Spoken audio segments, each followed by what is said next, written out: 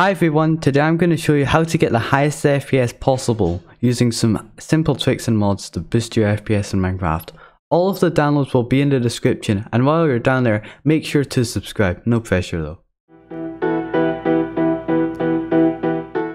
Okay, so the first mod that you're going to be needing is called Sodium. This is basically like Optifine but just kind of better. It can even get twice as much FPS as Optifine. Only thing is though is you can't use them both together because Optifine is for Forge and this is a fabric mod sadly. So what you're going to need to do is you go to the website down in the description and you can go to versions and then just download whatever the latest version is. This tutorial is for 1.19.2 specifically, but you can do it in versions all the way back to 1.16. Okay.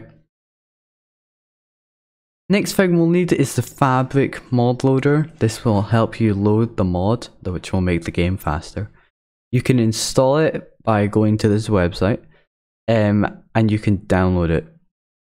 And then you can install it just like you'd install Forge or any other version or Optifine or anything like that.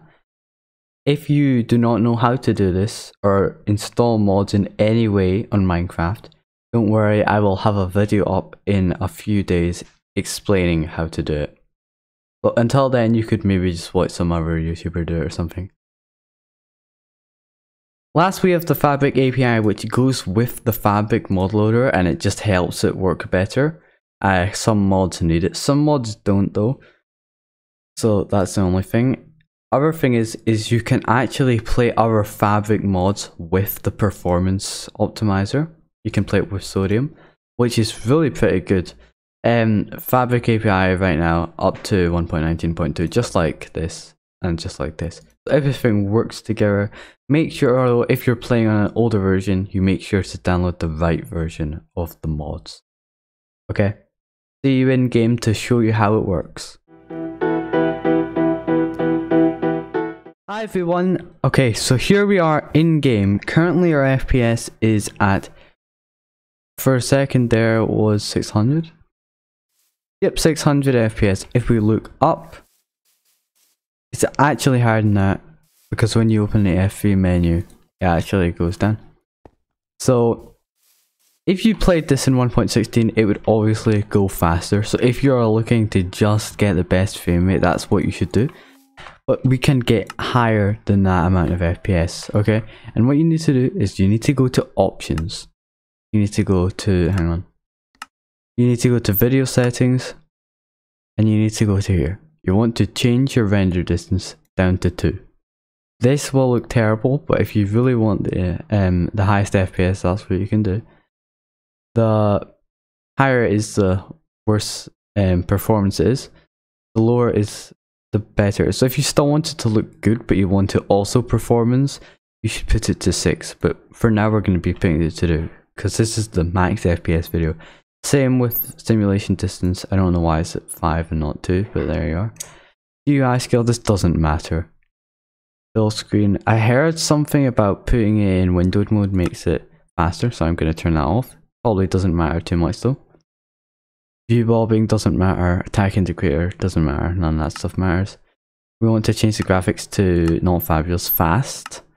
Clouds off, weather fast, leaves quality fast, particles minimal, smooth lighting off, biome blend 0, entity distance as low as it goes, entity shadows off, vignette off, and you want to change map levels down to 0.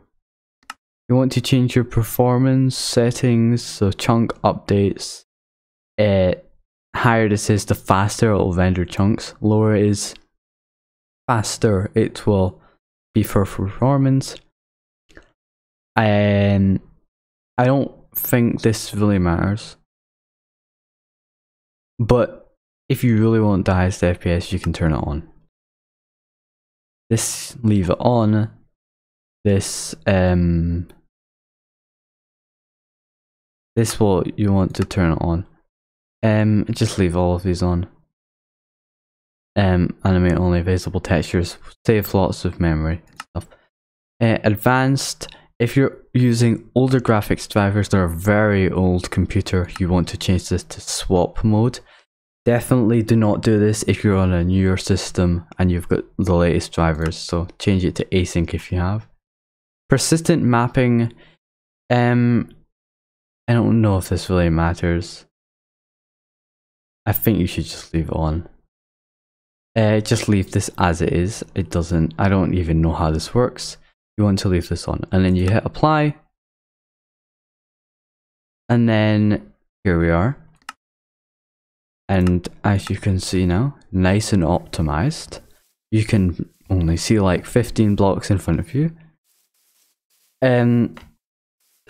It doesn't look the best actually, if you think about it.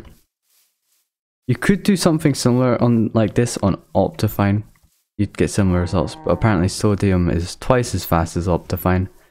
So if we look now, we're getting 1300 FPS, or it would be 1300 FPS, but when you open the F3 menu again, it slows it down. So if we go back to here, and then we do this, look, it says 1600. It's just because when you open the F3 menu, it actually slows down the game. So it says that number, but it's not actually, it's actually 1600. And the other thing is if you fly up very, very far, only if you want to get the absolute maximum performance this is, because you can't play the game like this, you go up very high, you press F1, and then you check the FPS. F3. Actually, you can't. As you could see, it was actually up all the way up at 2000 there. So let's see if you can get it even higher. Yep, 2300, I think that was. So if you really wanted to, you could fly all the way up here and get super high FPS. Obviously, if you've got a higher end system than me, you could theoretically get higher, or you could even make it look worse. You could add a 1x resolution, maybe 4x resolution texture pack, and it would look terrible, but you could do that. You could also maybe add a few more performance mods. Don't really know any other than Sodium and Optifine. But yep, this is it for now. I might do an updated tutorial sometime, well, a long time away, when some things improve in terms of performance for Minecraft. But for now, that's it. See you guys in the next video. Bye!